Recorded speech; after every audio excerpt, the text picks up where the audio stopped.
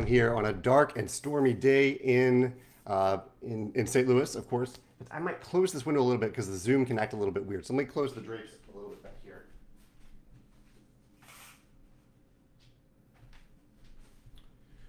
Hopefully that'll help the Zoom. It will be pretty dark in here. We had a storm come through a few minutes ago. But I hope you're doing well wherever you are. Let me get that to refocus here. Come on, camera, you can do this. Focus on me. Okay. Oh, nope, still not there. Hopefully it'll figure it out. Yeah, we'll wait a second to see if it figures out. You can deal with fuzzy Jamey for a minute. Tony, Dominic, Chad says there's a storm in Michigan as well. George is here. Why isn't this focusing now? I'm sure this is riveting for podcast listeners. Here it is. I think it is starting to focus. Hopefully that worked. Yeah, I hope you're doing well. I'm doing well. I'm excited to be here for the next hour to chat with you, answer your questions, discuss random topics. I just got a fun email from a TV show, a TV show that doesn't exist yet. And we get these emails every now and then saying, like, is it okay if we put one of your games on like the shelves in the background of a scene and that type of thing, which I always find very odd to ask for permission. Like, of course we want our games in the background of a TV show. I guess maybe there are very selective TV shows that maybe are very offensive. I can't think of many that I wouldn't want in the background, but very rare. They've asked to put tapestry plans employees. I can't say that, I probably shouldn't say the TV show. And between two castles of Mad King Ludwig. Interesting choices just to put right there. Like I'm definitely happy with that, but they didn't ask for tapestry. They asked for one of the expansions.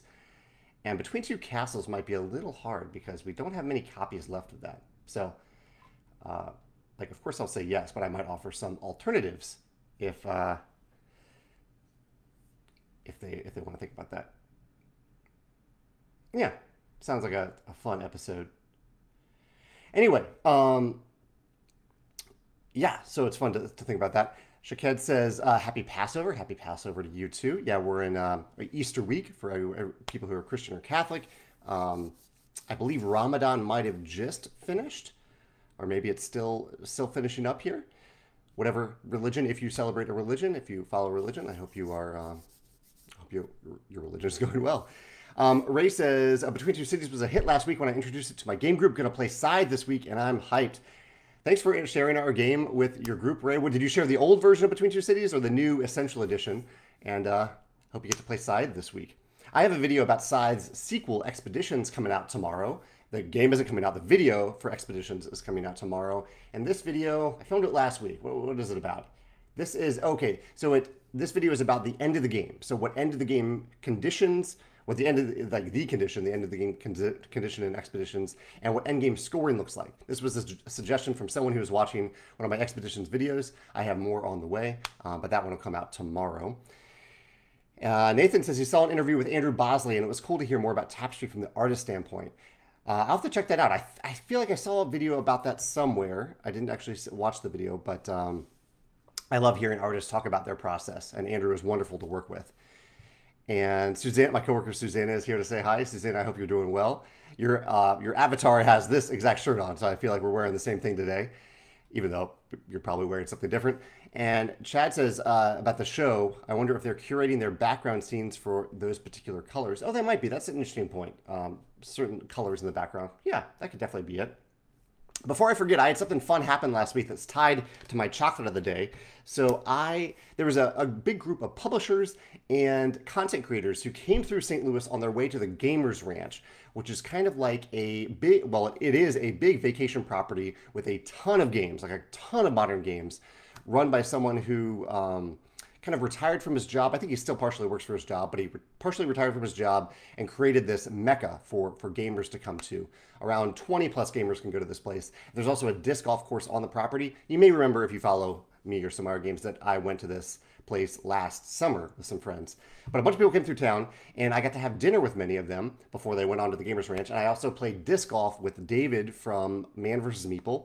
And the dinner was with a few different publishers like Queen Games, Vital Lacerda was there, and Connor McGooey. McGooey? What is Connor's last name? Connor, usually just call him Connor from Inside Up Games. Connor McGooey, I got it right. Probably pronounced differently. But I got to have dinner with them locally here. It was wonderful to sit down and just talk about games and game design and games that we're excited about there. And Connor was very gracious to also attend my game night that night and to teach Earth. So I got to play Earth, one of the games, the Tableau building games that I'm really, really excited about. And Connor was incredibly great. Connor was so kind. He brought chocolate from Canada. So he brought this chocolate from Canada. You probably can't read it there, but it is maple crisp milk chocolate bark from a place called chocolatecow.net. And I have only one piece left because Megan and I really like this chocolate. The crisp is really nice. The maple was a nice flavor, but it wasn't too strong. So thank you so much to Connor for coming through here, coming through St. Louis, teaching Earth, giving us the chocolate, joining us for dinner. That was really special. My coworkers, Susanna, Dave, and Joe joined us as well at dinner, which was fun. Always fun to see all of them. Kevin says he received a shipping notification for the new Rolling Realms promos. He's looking forward to them. And Kevin, I'm glad you mentioned that because I have a quick shipping update from Joe. Joe shared with me that pretty much every copy of the new t-shirts, the April Fool's t-shirts, and the April Fool's, or not April Fool's, but we put them out on April Fool's, the new promos for Rolling Realms have shipped. He said there are a few odd copies here and there that haven't shipped yet. Maybe they're tied to orders with things that aren't in stock yet. But if you order those things, by now you should have received a shipping notification. So not to worry necessarily yet if you haven't, but especially if your order had other things in it that maybe aren't in stock right now. Although we don't sell things that aren't in stock. So yeah, that wouldn't be it. So maybe there was just a few odd orders missing so far. So if you haven't received your shipping order notification by the end of the week, that might be a small concern, but for now, you're totally fine, and your order has probably already shipped.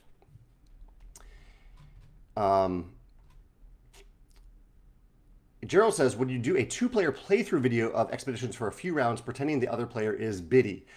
You know, I have a new camera set up that might allow me to do that. I might be able to try to do that, Gerald. So far, I have a kind of a 1-player taking a few turns. I don't have a 2-player. But I can try a 2-handed play. I can try to do that for sure. Yeah. Tony says, any thoughts on the passing of Klaus Teuber? Did you ever meet? Tony, I have something here that I wanted to share today. Last night we played Catan Cities and Nights in honor of Klaus Teuber's passing. And hopefully I'm pronouncing his last name correctly. So as Tony mentioned, Klaus passed away at the age of 70 on April 1st, a few days ago. And I've been a gamer my whole life, but as an adult, kind of after college, I was pretty much only playing card games. I was playing Hearts, I was playing poker just for fun with friends, but I wasn't playing modern hobby games until a group of friends had an opening in their game night of Catan, Settlers of Catan, and invited me over. And it opened my eyes to the world of gaming. I saw what modern gaming could be. I saw that people like me were playing modern gaming, which I say it that way intentionally because I think that is why we are trying to welcome new people into the hobby all the time. That's why we try to be inclusive and accessible in everything that we create and everything that we do, because it was really important for me to see. And I don't mean, in my case, I don't mean that there were other white men playing gaming. I mean that there were other like young professionals playing games and not just like teenagers, because that's what I associated with gaming. When I saw there were other people like me playing games, and I fell in love with Catan at the time, and that's all we played for a long time, like a couple years. We just played Catan. And I'm saying this because without Catan, I probably wouldn't have Stonemaier Games at all. Stonemaier Games probably wouldn't exist. I wouldn't be, game design wouldn't be part of what I do for a living. Running a company wouldn't be part of what I do for a living. But Catan really, really opened my eyes. And that invitation from that group of friends opened my eyes. So I just wanted to thank Klaus. And it was good reminding me that I should have thanked Klaus while he was alive. I've never talked to Klaus. I've never messaged him, but I could have. He probably has a way that you can message him on Board Game Geek. And I really should have. I should have told him how big of an impact that had on me and how much that meant to me. Today I wanted to honor Klaus's legacy. Tony, thank you for bringing him up. But it really he has had a huge impact on my life through Catan. And so last night we did play Cities and Nights, which is my favorite way to play Catan. I haven't played all the ways to play Catan. I'm sure there are different ways, maybe even better ways. But I love the progression system in Cities and Nights. I think it adds a lot to the game. And we had a blast playing it last night. And yeah, I won't go on and on, but he is incredible to me. He has meant so much to my life, and I wish I told him that while he was alive. So yeah. Nathan said that he was on the table at Dice Tower. Nathan has a reference here that I'm missing. Oh, okay, Nathan's referencing the interview with Andrew Bosley. Thank you, Nathan, for sharing that link. Sam is joining us this morning. I had a nice chat with Sam recently. He said, okay, Sam has a link to it as well. Thank you, Sam, for sharing that. I don't check the Discord as often as I should. I get a lot of alerts on Discord, and I often mute them, but I mean to check in from time to time to see what's going on. Tim says he's been following the Let's Go to Japan Kickstarter from AEG. What actually takes a year to go from campaign? Oh, he's asking, what actually takes a year to go from campaign to fulfillment? I would say, so if they went to print, so say the Kickstarter ended today. This is a Kickstarter that I backed because I love Japan and the game looks solid. So if they ended the Kickstarter today and sent the production ready files to the printer tomorrow, it would actually be about around 6 to 7 months at most. So that's pre-production, production, freight shipping, and fulfillment. Maybe 8 months at most.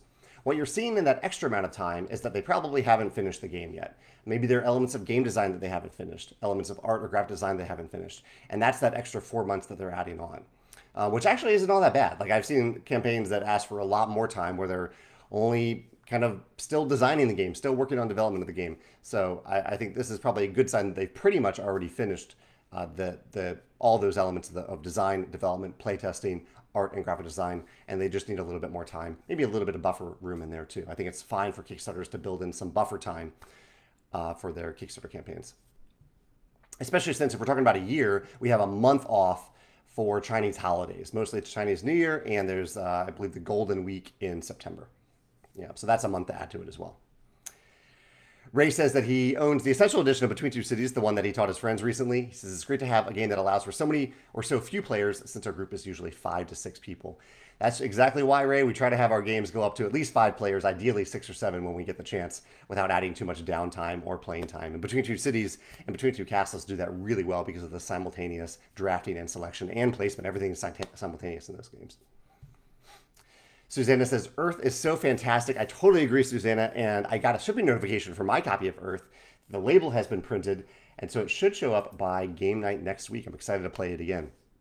At game night last week, like I said, I played Catan Cities and Nights. Played Earth at game night last week. And what else did we play? Played Skull King.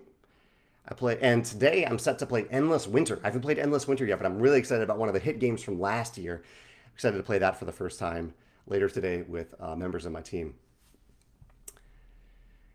Nathan says his new April Fool's Realms and Rise of Fenris. Awesome, we got Fenris too, should be arriving soon. Excited to get Fenris to the table since I taught my group Scythe and we finished our last campaign game recently. Nathan, that's exciting. I'm doing a video soon. I'm curious, maybe this will be my question. Actually, I have 2 questions today. Because one thing that I've been thinking about a lot today are skill tests in games. Do you have a game with a skill test that you really enjoy? So a skill test in a game is typically when a game says you need to do X or have X successes to gain this benefit. So here's this threshold that you need, this cost that you need to pay to gain this benefit. It's a little bit different than paying resources to gain something because typically in skill tests, it is a measure of your abilities, not your resources, and there's often an element of chance to it. So do you have a favorite skill test in a game, and why? My other question tied to what Nathan said here is, how do you feel about branching paths in games? So for example, in a campaign game, if, let's use a literal explanation of this, if you have a fork in the road, and you get to choose option A or option B, do you prefer for option A and option B to lead to completely different outcomes that never intersect in the future? Completely different paths in the road. Like one takes you down a completely different adventure than the other. Or do you prefer for, if you choose option A, I guess on the far end of the spectrum, that option A and option B give you slightly different results, but results that aren't all that different. Like maybe they lead to the same intersection along the way, but along one of them you have to fight a monster and the other one you have to negotiate with a merchant, that type of thing. Where along the way there are slightly different results, but the end result is eventually the same, even though along the way you might get something slightly different. So those are kind of the 2 far ends of the spectrum, where big branching paths all the way on the other end of the spectrum are very minor consequences for the choice that you make along that branching path. What do you prefer? And I asked that partially, something that's been on my mind a lot lately, because I think instinctively, my guess is that a lot of people would say, if I make a decision, I want it to have completely different consequences. But oftentimes when I play games with branching paths, I find that I am the most immersed in the narrative if if I know that my choices aren't too consequential, which sounds a little bit odd saying that.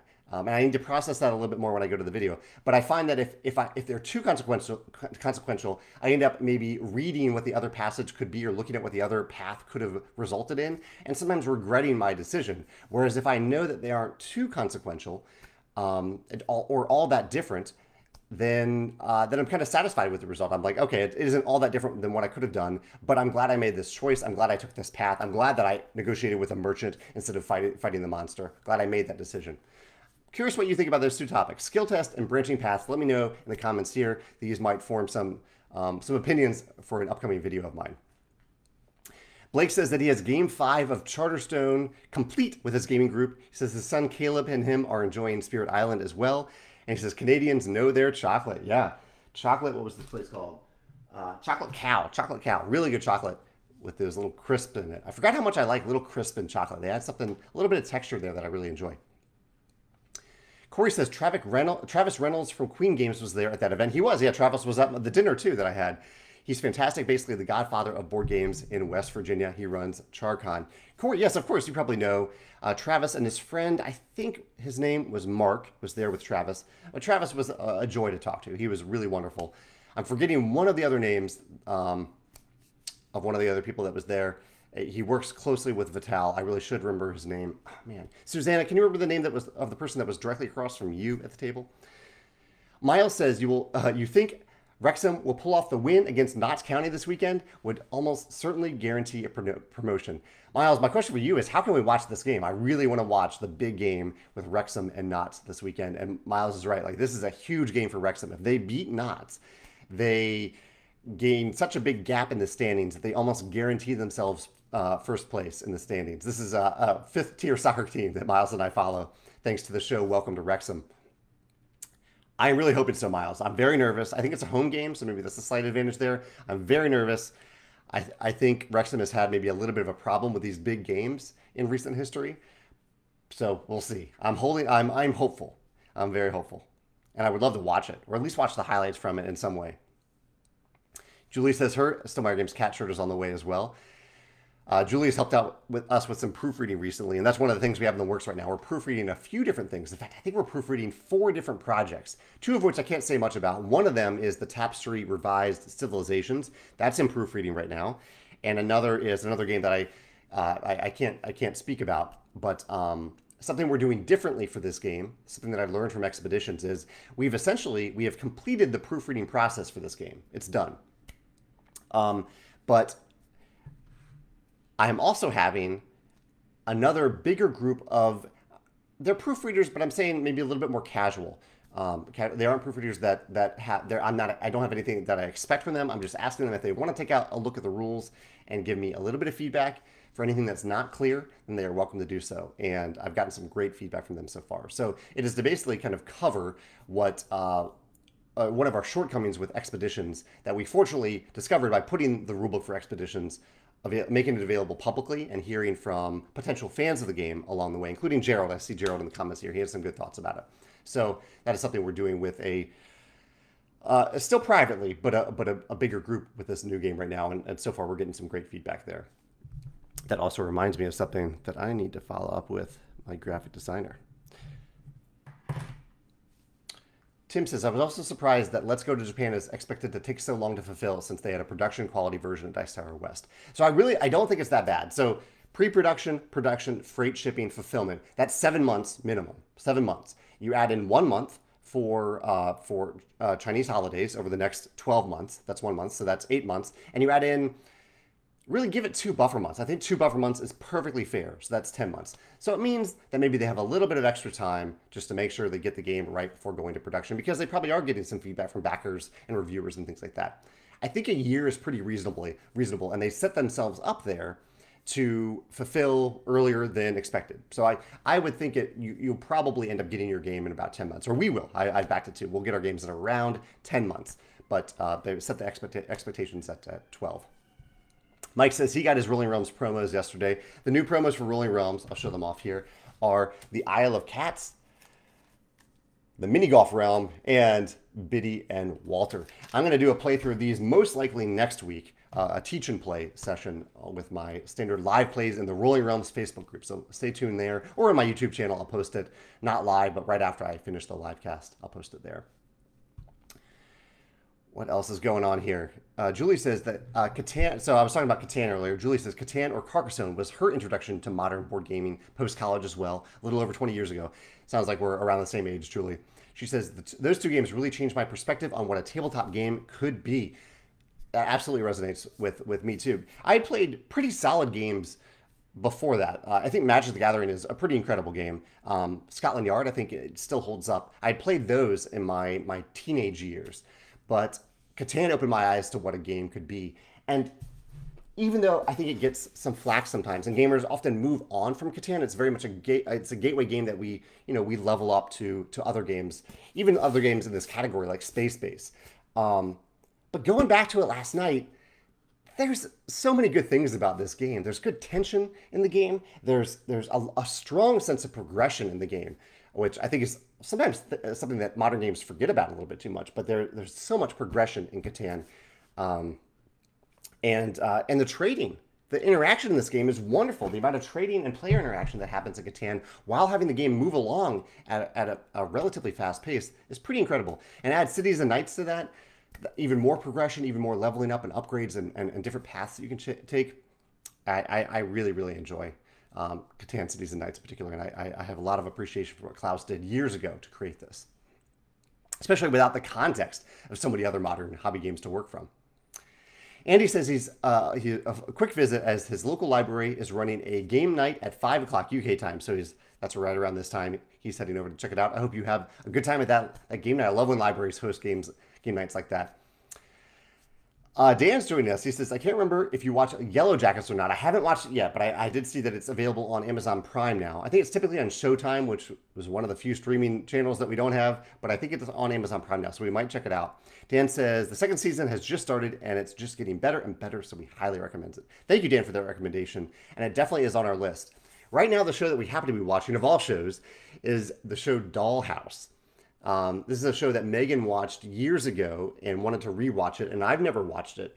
And I'm enjoying it. Like I didn't know Megan gave me an out saying, if you don't enjoy the first episode, second episode, she can watch it on her own. I don't need to watch it. But I actually am kind of enjoying it so far. I think it's pretty interesting. So that's what we're watching right now, along with our Survivor tonight. We have Survivor.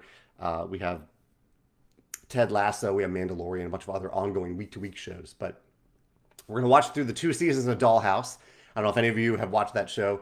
And then, Dan, we'll get to Yellow Jackets is definitely on my list. I also really want to watch Poker Face. I haven't watched Poker Face yet, but I've heard great things about that. So those are on my list right now to check out in the near future. Chad says, I'm sure you're going to make a video about your thoughts on Earth. I will. I'm kind of waiting. I could have made a video fast about it after that first play, but I have a copy coming, so I want to be able to hold up things to the camera when I talk about it. So I'm going to wait until my copy of Earth comes, and ideally get in another game before I make a video about it. He says, I'm curious about how you'll compare it to Ark Nova. I hear many people now say they would choose Earth over Ark Nova. I think people are always eager to compare games like this. Like this game replaces this one, that replaces this one. I don't know if I'll do that, Chad. I appreciate you asking about it, but I'd rather talk about a game based on its own merits and what I enjoy about it rather than compare it to another game. I think it's faster than Ark Nova, although our first game of Earth took around 2 hours. But so I think they might fill different needs at times. If I'm in the mood for a tableau builder that lasts, hopefully we can get it down to around 60 minutes, then I might play Earth. 90 minutes, that might be Wingspan. 2.5 hours, that might be Ark Nova. Yeah, but I don't know if I'll necessarily compare them other than that. Okay, I asked about skill tests, and Trevor has an answer about that. He says, I appreciate Descent's skill checks a lot, especially with them coming up more on the overland map, which should be resolved pretty quickly. Trevor, I don't know if you mind saying it, but I haven't played Descent, so if you don't mind typing real quickly, I can also check it out. I don't mean to put this burden on you, but if you want to share how the skill tests work in Descent, I'd be curious to hear about them. Trevor says also branching paths. I'd say that having a few big branches where the game changes direction in a big way is good with a lot of little branches or options. I like the way that you said that. We kind of do that a little bit in the Rise of Fenris. There are two bigger splits that happen and then some smaller splits along the way. And oftentimes the things that that you kind of miss out on by choosing one split might show up later in the campaign. So you're not completely missing out on a big component that we included with the game. I should take notes about this while I'm doing this. So Trevor says a few big, lots of little. Kevin says he likes the consequences to be pretty different. I feel that if there are just small differences, I do not feel as invested in the choices. Investment, yeah, that's a great point. Investment in choices. I'm going to write converging paths with different obstacles and benefits. This is something that came to mind a lot while, so I kind of played through Oathsworn recently. I played one game of Oathsworn, one full game, and then I was so enraptured by the storybook and kind of the non-combat-y part of the game, which is a big part of Oathsworn if you choose it to be, that I read through the book. I just kind of read through it. I made my own choices along the way. And I didn't really even do the skill test. I just ran it as kind of a choose your own adventure book. And I found that there were some big split paths. And the book actually prompted you to say, like, if you choose this path, this is a big deal. So it told you that this is a big deal, which I thought was very clever. But a lot of the choices, because sometimes I read both paths, were like, if you choose this path, you get this type of bonus that you can use later in combat. If you choose this other path, you get this other bonus that you can use in combat. But they pretty much converged on the same space. And the reason for that is because Oathsworn is trying to tell a specific story, with you engaging in the story along the way, but it has a story to tell. And if it has completely different branching paths, then it essentially has to write 2 novels instead of 1 novel, which I understand why they might just want to write 1 and have one specific storyline that you're following. So make a note about that too. Storyline, how much importance do you place on the story presented by the designer or the writer versus the story that you want players to create along the way, their own emergent narrative? Which one you place more importance on, I think, can have an impact on the branching paths. Yeah, also, I thought Oathsworn did a neat thing by Oathsworn's clarity in terms of letting you know when a path was really big or not. Gerald says he likes minor consequences that both merge quickly back to the same path, make me feel like making decisions are meaningless and a waste of game time. Interesting. So that's quite different than how I feel about it. I prefer a linear story or one with hugely different paths, but minor consequences are much easier to design. It's the path of least resistance.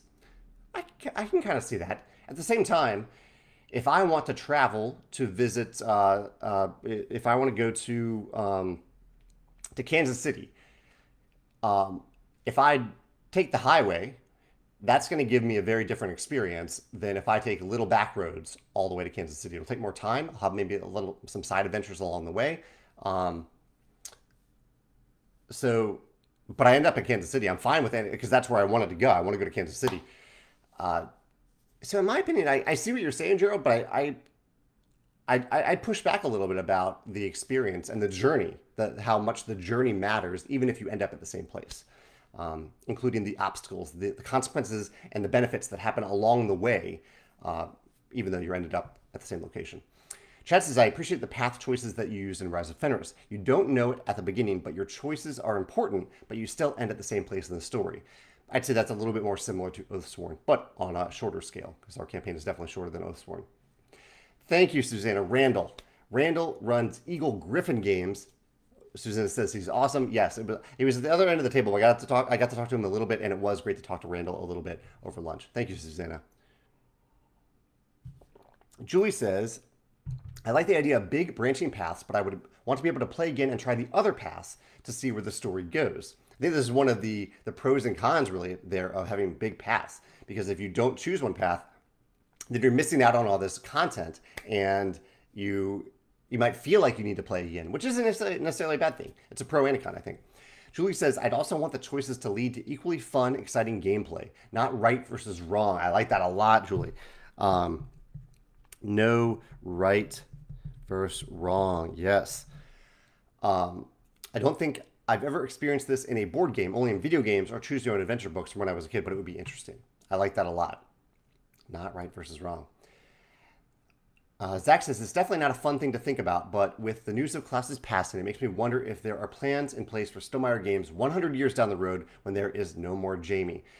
Zach, no, this is a totally fair thing to think about. I think about my own mortality from time to time, especially in terms of the people that I try to take care of, including my team.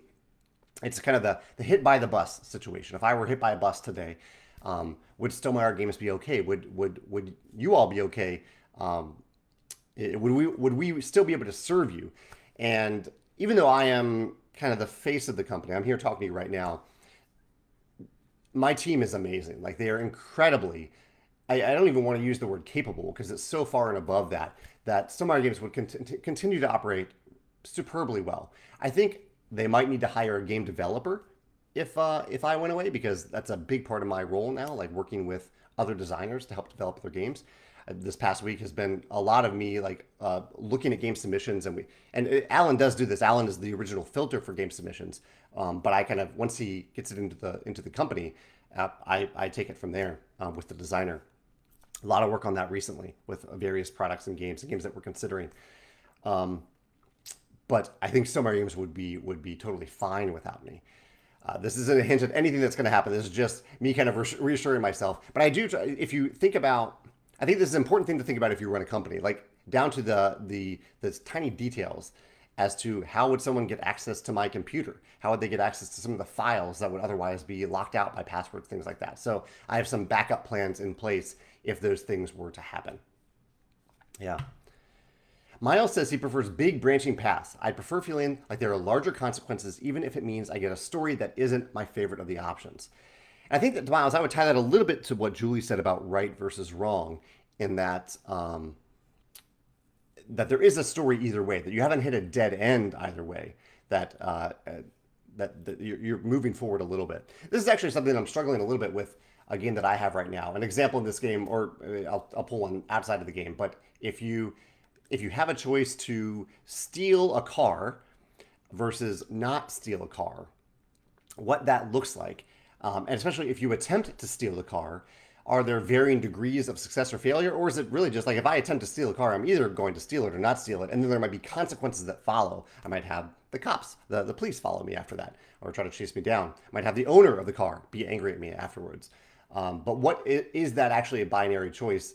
And is that okay in the game? So if I could steal the car, I could not steal the car. If I do steal the car, what does that mean? And is there anything in the middle? If I attempt and I don't manage it, what does that mean? Trying to figure out, and I'm also trying to figure out what is reasonable for me to design, because for every choice, if I like break the window of the car, that's also there's a path there that happens if I break the window of the car. Did someone see me? Do I get caught? Things like that. But I'm designing a game. There has to be kind of a limit at a certain point of how many different paths I let the character or I let players choose. Otherwise, I will be designing this game forever.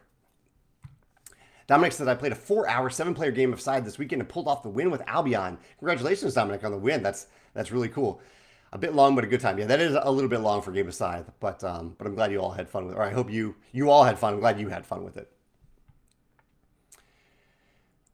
Ray says that rest in peace, Klaus Teuber, and Cities and Knights is my favorite expansion by far. That is the case for me as well, Ray, for Catan. Carol just popped in to say happy Wednesday. Sam says one skill check that I love is Lands of Galzier. Yes, this is actually one that has varying degrees of success. He says the easy, medium, and hard tags in Lands of Galzier give you enough information to know how many symbols you need to roll and really make the push your luck in each check feel tense. I totally agree with that, Sam. I think that's a great addition in Lands of Galzier, especially since it's a game that's done by text. Like you can't see what you're doing. Opposed to a game where maybe you can look at a door and see this door, think like, okay, this door might be really hard to knock down, or this lock looks old and rusty. Maybe it's pretty easy to pick or to break through. I think when you have that visual, then you put the impetus on the player to figure out what is easy, medium, or hard. Whereas in a text-based game, letting the game inform you a little bit that this will be easier, medium, or hard is a great way to do it. Trevor says that he enjoyed Dollhouse as well, the nighttime show that Megan and I are watching right now. David says, are you a do the dishes right away kind of person or let them soak kind of person? We keep the kitchen pretty clean. We do it together. Usually I'm the person to put things away in the dishwasher. Megan does too, of course. The one exception is that I eat oatmeal every morning and it sticks to the bowl quite a bit. And so I do let the oatmeal bowl soak in the sink until lunchtime. And that's when I expect myself to put it into the dishwasher. So otherwise we keep our sink completely clean and put things in the dishwasher as soon as possible. Carol says that she's loving Ted Lasso and Mandalorian, and she thinks she watched Dollhouse forever ago. My first time, and surprisingly, I think it holds up pretty well. Carolyn says, would you be interested in coming to SalukiCon on April 22nd and 23rd in Carbondale, Illinois? Thank you, Carolyn, for asking about this. Carbondale is about 2 hours away from where I live in St. Louis, and so it's a bit of a hike for me to get there. I do appreciate the invitation. Those particular dates also conflict with an upcoming trip that I have that I need to be really careful about in terms of kind of COVID precautions and things like that. So I don't think I'll be able to attend, but I do very much appreciate the invitation. And we have donated some games to the Play and Win, I believe, that you're having. Yeah, I think I sent them to you recently. But I'm glad you mentioned it here too. If anyone is in the Carbondale area of Illinois, I highly recommend, I recommend checking out SalukiCon. And I also recommend a restaurant that's kind of in that area called... what is it? Is it the Iron Whisk? Carolyn, correct me if that's wrong. I believe it's Iron Skillet or Iron Whisk. One of those two is a restaurant that we visited a few years ago, and it was absolutely amazing. Highly recommend that if they're still around. Hopefully they are still around. Okay, Trevor clarified how Descent skill checks work. He says, absolutely. They use dice that have different shield counts like pips, and you need to roll a certain number of shields under your skill level to pass. Interesting. Under your skill level. So if you have a higher skill level, then I guess you have a better chance of, is that a better chance of rolling? So if you roll, so you're trying to roll fewer shields. I see. So they're kind of blocking. The dice represent who you're attacking. And if they roll 6 shields, they essentially block 6 of your attack. But your attack is 7, then you overcome those shields and get through for the attack. That makes perfect sense. I like that. I like that. That's clever. Yeah. Ray says, oh, I need to make a note about this. Multiple. If room. Lots of thoughts in my mind about skill checks today. Ray says, I like warnings and branching paths for major decisions, like I was saying about Oathsworn. He says, Journeys in Middle-earth, he thinks Journeys in Middle-earth did a good job with letting players do their thing for the most part, but for big moments, giving warning about it. That's great. I'm glad that Journeys does that as well. I'll make a note about that. I've only played one game of Journeys, but it's neat to hear that they do that as well. Before I continue with talking, I want to mention that our donation total for April Fools, thanks to everything that you bought on our web stores from last Wednesday through end of day, or really beginning of morning on April 2nd. I was going to say end of day on April 1st, but I didn't make the donation until the following morning. We donated a total of $5,451, split 3 ways, from a cat rehabilitation center in Hawaii, a local place here in St. Louis, the St. Louis Humane Society, where I got Biddy. I also adopted Walter locally from a different shelter, and to Panthera, a charity that helps big cats, because our April Fools was kind of cat themed. So some donations, hopefully, to help the cats of the world. I made that on Sunday.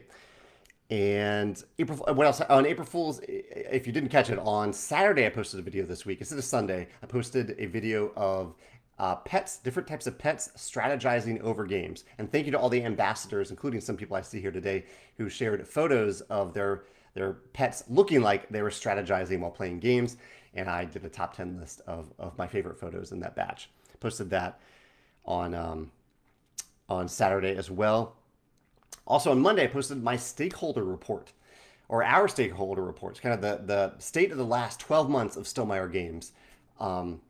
And just posted kind of the numbers for how we're doing, kind of the data that I think that you deserve to have if you are a stakeholder in Stonemaier Games. And if you're watching this video, you are a stakeholder. It means that you have some sort of feelings about Stonemaier Games, or you want to have an impact on Stonemaier Games in some way, making you a stakeholder, not a shareholder, a little bit different than a shareholder, but a stakeholder. And yeah, so I posted that discussion this past Monday in a blog post. It was interesting to see there was a news outlet that covered the article, didn't actually link to the article, which I thought was a little bit odd. This was ICV2. They commented on it, or they made an article about it, but didn't link to my article. And their headline was that Wingspan sales were down, which I thought was interesting. And technically it's true. Like Wingspan sales over the last year were less than Wingspan sales from the previous year, but they were kind of astronomically high in the previous year. We still sold like nearly 300,000 copies of Wingspan in the last year and another 130,000 copies of Wingspan Asia, which is an incredible number of games. That is so many games. So it was interesting to hear that that was like the headline, like game company sells a ridiculous number of a certain copy of a game, but it's less than the previous year. I don't know. Games, I think their lifespan will change from year to year. And even just the time period that you look at sales will differ. If you shift it by one day, you might miss X number of copies sold to a distributor. So it's interesting to see that headline. But if you want to check out that stakeholder report, it's on the Stonemaier Games website right now. Yeah, I think those are the main topics that I meant to cover today. I'll look at the list later a bit as well. Okay, Trevor clarifies in Dissent that each die has a different number of shields on it, and on the dice and on each die face, so the probabilities are a little more vague than straight D6s. And Trevor, I would ask about this. After you roll those dice, do you have ways to mitigate the results, or is that it? Do you have to mitigate everything up front versus in the back end? Because my preference for skill tests are when you have some set information like engine building stuff. You've built up your skill in this level, plus a choice of input. You have an input choice. You want to put a little extra effort into this attack or this conversation, this negotiation. Then you have a random element. And then you have the choice on the back end to maybe make a sacrifice or to maybe push your luck a little bit. I really like when games give you all of those choices along the way and not just have like a random element that you have no control over at all. Carol says, missed the initial question, but assuming you were asking about branching paths in games, that's correct. I do like the idea of a combination of big and small because I want some to be more important. I'm hearing that from a lot of people. They really want at least some of the decisions to have major consequences and to have significantly different outcomes than those smaller choices. Carol also says, journey before destination. Yeah, I think that's a good way to put it. George says, what are your top 3 favorite things to do in St. Louis as relaxing/entertainment activities? Things that you do often and enjoy and don't get tired of and you don't get bored of them. I mean, I personally love disc golf, which I don't actually know if that's on my list of things to do in St. Louis. Let me see. I have a list of a public list. I can share this with anyone if they're ever visiting St. Louis of things that I recommend doing in St. Louis. Most of it is restaurants, but I also have a list of some things that kind of touristy things that I recommend doing. Yeah, I do have disc golf on the list. So disc golf is like the quintessential St. Louis thing that I do the most often. Eat good food at different places would be the second thing that I do the most often. And then what would be the third? I mean, most of my hobby is built around playing games. And I think if you don't have a hub in St. Louis for playing games, I think the place to go is Pieces Board Game Bar and Cafe. So I think that would be number 3 on the list right there. I don't actually go there all that often, even though we do host our annual Design Day event there, because I do have a lot of great hubs for playing games and a lot of access to great games with friends and my own collection. But Pieces is a really, really cool place to visit in St. Louis if you're visiting. Ray says, speaking of which, any plans for a story campaign for Expeditions? No plans yet, Ray, but if Expeditions takes off in the same way that Scythe did, I would love to explore that possibility. In fact, I would love to work with Ryan again if Ryan would be open to that. There's maybe one other designer I can think of that would be fun to work with on that. But Ryan was a lot of fun to work with on The Rise of Fenris. I think he did a great job. He's the one that he didn't necessarily create the entire story because Jakob steered the story a lot, but Ryan played a big part in that story, and he did 95% at least of the writing available in The Rise of Fenris. He's a very talented writer. Beverly last week had the idea of us finding someone to do a solo live play of Tuscany, Viticulture's expansion Tuscany, or Viticulture with Tuscany. Thank you, Beverly, for suggesting that. And we heard, this is one of the wonderful things about saying things out loud on videos like this. and saying things like Beverly did, that a content creator who was watching the video messaged me afterward and said, "Hey, I would love to do that. Could I do that for you?" So we are sponsoring a solo playthrough of Tuscany from Board Game Garden. Jenna at Board Game Garden will be doing a solo playthrough on Twitch on April 8th. I don't know the exact time. I also don't have a link to her Twitch channel, but if you search for Board Game Garden on Twitch, I'm sure you'll find it. And she has 2 YouTube channels. She has her standard kind of like Board Game Garden review channel, but she also has a YouTube, I'm talking about YouTube now. She has a YouTube streaming channel. So she'll take that Twitch video and a few days later she'll put that entire playthrough on her streaming YouTube channel. So it'll be permanently there on YouTube. So thank you, Beverly, for that idea. I love when people say what they want and what they're looking for and stuff like that, because content creators might be following along, might be willing to make stuff like that, which I think is wonderful that Jenna reached out and volunteered to do that. Carol says, I enjoy how open Sleeping Gods is. You make your choices feel meaningful, lots of content, and you can go back in other campaigns to explore different choices. I really like that too, Carol. And actually, one other thing that I think Sleeping Gods does so well is even if you choose one path, it doesn't necessarily negate your ability to go back and take a different path later. Like if I say this island with a volcano looks really cool, let's go over there. And I think I have a quest that has to do with that island. I'll go over there. I'll deal with that quest. I'll visit that volcano and do some cool stuff there. But this other tiny little island with a little mouse on it, that looked interesting too. But me going to the volcano hasn't negated my ability to go to the mouse. I'm just a little further away. Maybe I'm no longer as interested in it because I have a whole nother adventure that I gained at the volcano island, but it's still there for me to go back and look at later if I want to. I really like that about Sleeping Gods. I had that on my list to talk about. Carol says The King's Dilemma. Yeah, King's Dilemma is another one with big branching paths. Made choices very difficult if you wanted to go moral versus personal objectives on the tracks for an individual game. I'm reading Carol's comment here. But The King's Dilemma is an interesting one because in a lot of these games, it's kind of like it's in the storybook. You make a different choice. So it's just text in a storybook that you miss out on. And maybe you miss out on gaining a certain card. In The King's Dilemma, you are missing out on opening entire envelopes that never entered the game at all. Like I think by the end of our King's Dilemma campaign, nearly half of the envelopes in the campaign were not used, which is a significant, I don't know, I want to say expense and effort that the King's Dilemma designers put into the game that players will never see, which I think is impressive. I don't want to say wasteful, but it maybe a little bit because and I'm glad that we made our own choices that are so different.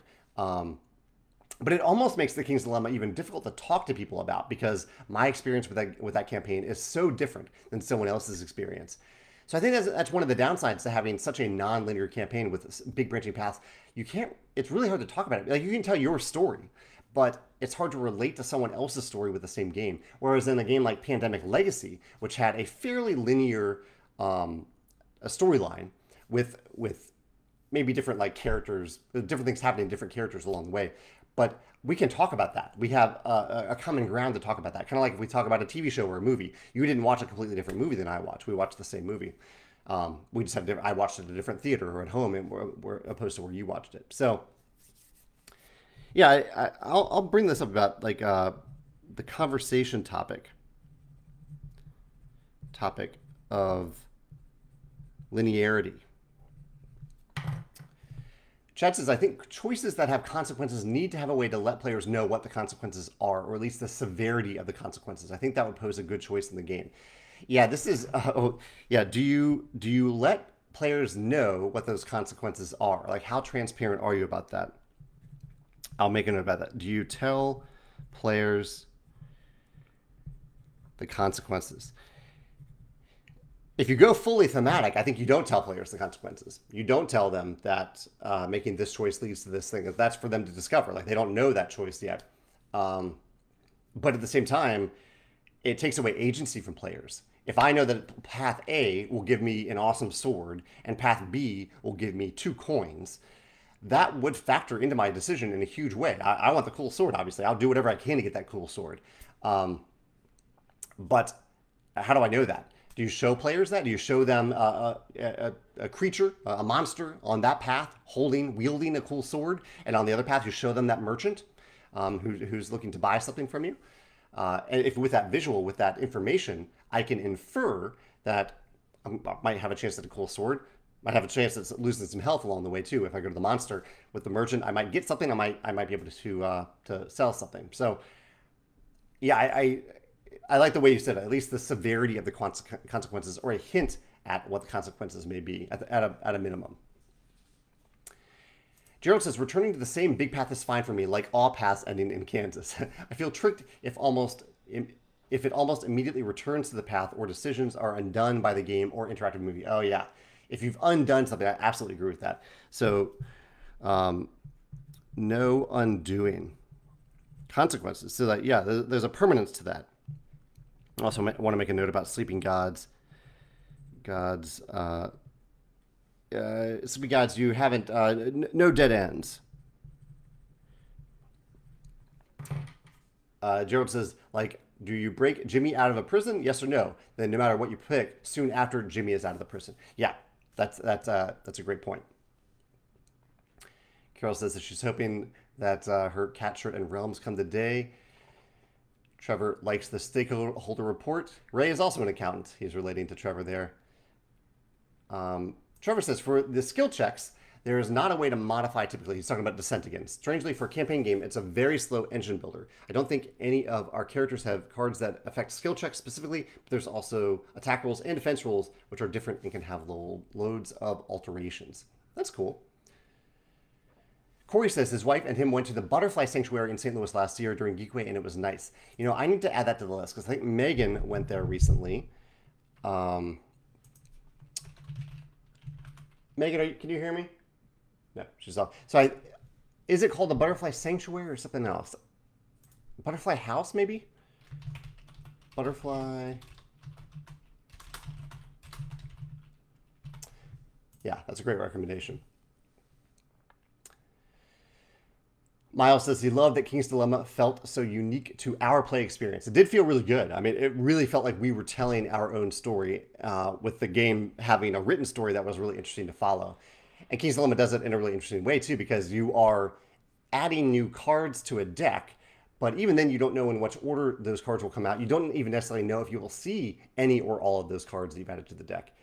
It's a really ambitious design, and yeah, I had a blast playing it. Carol says King's Dilemma almost seems to qualify as an anomaly in board games, and how it managed to work. Yeah, I am amazed that they got that game to work, and I'm excited about Queen's Dilemma as well. Ray points out he thinks people who work in analytical professions are often drawn to board games. And Susanna does clarify Butterfly House. That is the name of the place. Megan showed me some photos, and it looked really, really beautiful. David says, Above and Below has bits of narrative that are more flavor than story. I would agree with that. But by the end of the game, you feel like your characters have gone on their own adventures, which is an interesting contrast to big narrative games. Yeah, I like the way that you put that. That characters have gone on their own adventures along the way. That is my experience with Above and Below as well. I do think that Ryan has gotten better at those narratives over time. Not that Above and Below was a very strong start. I really like the narrative in Near and Far, although in Near and Far, I think the mechanisms are super, super strong. The skill tests, in fact, we're talking about skill tests. The skill tests in Near and Far are incredible. I mentioned that I love skill tests that have a sacrifice after the random input. And in the case of Near and Far, that sacrifice is health. And so you can pay health to just succeed at a skill test. But when you run out of health, you either fail the skill test or you then have to go back to town and recharge your health before heading out again. So you have a great choice in town. How much health do I charge up on before heading out on these adventures that I really want to go on? Great skill test, I think, in Near and Far. Julie says her favorite place in St. Louis is the Missouri Botanical Garden. Yes, it is. I hope that's on my list. Yes, the Botanical Gardens are on my list. They're beautiful. They're huge. It's wonderful to walk around there. They have different seasonal events and seasonal setups there at the Botanical Gardens. Julie says huge, gorgeous grounds with a lot of room to walk around on a nice day. Also, Julie, since I think you're in St. Louis as well, on my list I put some places that are like dining experiences where you're getting food, but you're also having a unique experience while you're there. And on my list, I need to expand this, but I have getting tea and like crumpets, basically, and delicious desserts at La Choquette or the London Tea Room, or dining and playing at Pieces Board Game Bar and Cafe, or going to the plant nursery slash a dining facility at Bowood. But can you think of anything else like that, Julie, where it's not just good food or drinks or desserts, but also a special experience that accompanies that? Because I think those two can go together really well for someone who's traveling. Maybe not an everyday thing, but it is, I think, a fun touristy type thing to offer that option. George said that he played a 5-player game of Here I Stand on Sunday, and it took us the entire day, and it was in overhead and rules terms, a 45-page rule book of plain small text. This is a war game at base, but it had a 10 to 15 minute delay between your turns, so players barely made it through the experience. It was interesting overall. Wow, and that was just 5 players. I was thinking, I was reading this, that this might be like a huge group game. That's intense, George. So are you glad you spent your day doing that? Is it the type of game that you'll only play once, or that you might revisit in the future? I think I have a video coming out about that soon, like games, like played it once games. You're happy you played it once, but you probably wouldn't play it again, even if you really enjoyed it. Carol's talking about Sleeping Gods here. Being able to go back seems to come back as important. In Sleeping Gods, different decisions lead to different totems. Yes. I looked at the other decision in one dungeon and realized that we got something really cool from a decision, but we missed the totem. So I made a note to go back in that dungeon in another campaign. Yeah. Trevor says, I like the idea of giving something to succeed at a skill test. Each RPG I've worked on has had that component. It's such a cool feel. I love the idea of giving something to succeed at a skill test. Yeah. Carol likes near and far as well. She's back to work. Miles says that Botanical Gardens is our go-to day trip. And Miles says this is someone who has a beautiful garden at his house. Thank you, Corey, for linking to the Butterfly House here for anyone who's curious. Julie says, I've been to the London Tea Room and Pieces. I would agree that those places are great to visit. I'll have to think about other options. Yeah, let me know if you think of anything. I admit that the pandemic and parenthood have affected our dining out. Totally. Yeah, we had, other than our trip to Alaska, where we didn't really have much of a choice because it was freezing outside, we haven't eaten inside a restaurant at all during the pandemic. We've only gotten to go up until 2 weeks ago when Megan's parents were here. And then since then, we've eaten in restaurants like 3 or 4 times. I think we really missed it. So we are back to trying that tentatively. It still makes us a little bit nervous. We had a wonderful meal out at a place called Akar in St. Louis recently. This past weekend, AKAR. Really, in fact, I need to add that to my food recommendations because it was amazing. Let's see, I'll add it to my fancy expensive list because it was fancy, it was expensive, but it was absolutely worth it. Yeah, really, really good food at Akar. Where's my to try list? No, I guess not on here. Yeah. George says the skill test in John Company is based on custom dice for randomness and a unique event system in India with shuffling around tiles with surprise elements coming up. Oh, that's cool. I'll have to check out the skill test there and the thing you're mentioning in India. Well, thank you all for joining me today. This hour breezed by with our discussion about skill tests and branching paths. I had a lot of fun, and I haven't even filmed the real videos about it yet. So thank you so much for joining me for this discussion. I hope you have a great Wednesday, a great week, and I will see you next week for another session like this and a Rolling Realms live play with the new Rolling Realms. I'll see you then. Bye.